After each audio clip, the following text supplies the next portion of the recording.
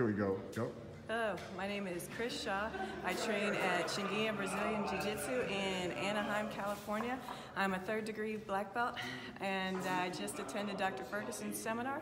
I'd like to tell you that when we start learning Jiu-Jitsu, my analogy is that it's like a waterfall, and somebody's giving you a Dixie cup. There's no real way to catch all the techniques that keep coming at you. Dr. Ferguson takes the techniques, labels them, puts them in a box, labels the box, and hands you the box so you can do with it what you need to do. Thank you. We rolled together though too, didn't we? We put the pajamas on and we rolled? We did. How was it? It was really good, smooth.